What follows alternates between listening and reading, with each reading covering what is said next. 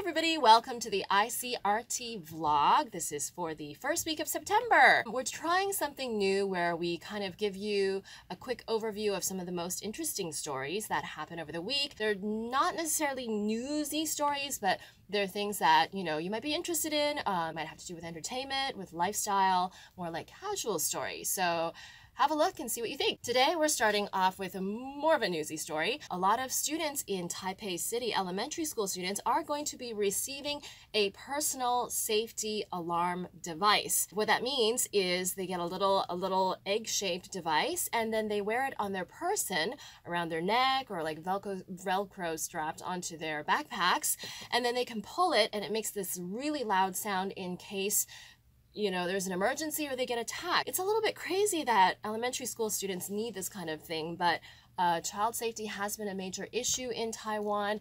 We know of a lot of attacks on children or attempted attacks, and so this is something that's necessary. This little egg thing, I've watched the video for, like how to use it.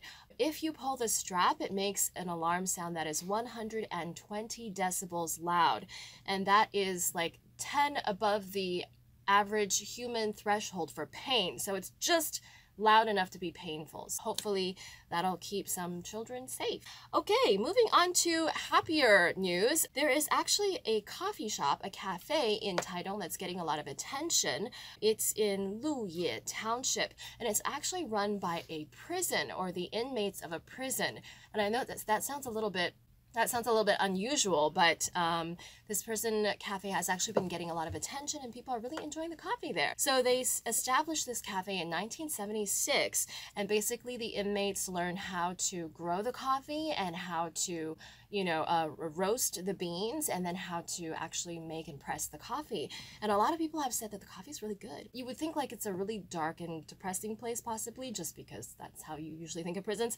But actually, I've looked at pictures, and it's a European style building. So European style building, all white walls, and it's like surrounded by grassy fields. If you want to try something different, you could head down to Taitung for, a casual tour and have some coffee. Oh, and they also serve pineapple cakes, and they serve other desserts as well. Speaking of food, there's this new trend going on. I don't know if you've heard of it, but there's a shop in Taipei, and they're selling like popular breakfast shop items like danbing and lobogao, but they're doing something different with the turnip cakes and the scallion pancakes with egg.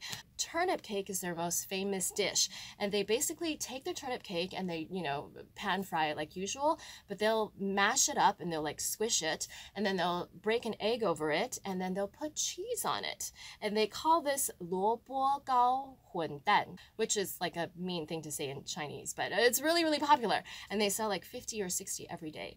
And then the other thing that they do is they take a scallion pancake, and then they add 皮蛋, 1,000-year-old egg, into it. So instead of using like a regular egg, they'll use 1,000-year-old egg, and then they'll also add cheese. So that's something you might want to try as well. Okay, and then this last news story that I saw that I thought was really funny online. This woman, she buys something online. She buys a phone case, and she spends 950 NT.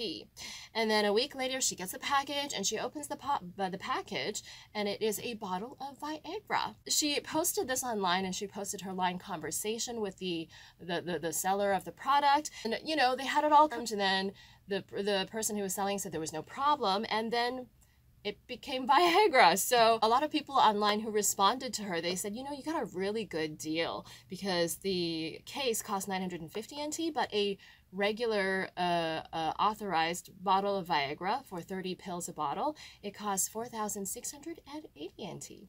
So there you go. Anyway, so those are the stories for this week. Write in and let us know if you missed something interesting, or if you want to hear something else.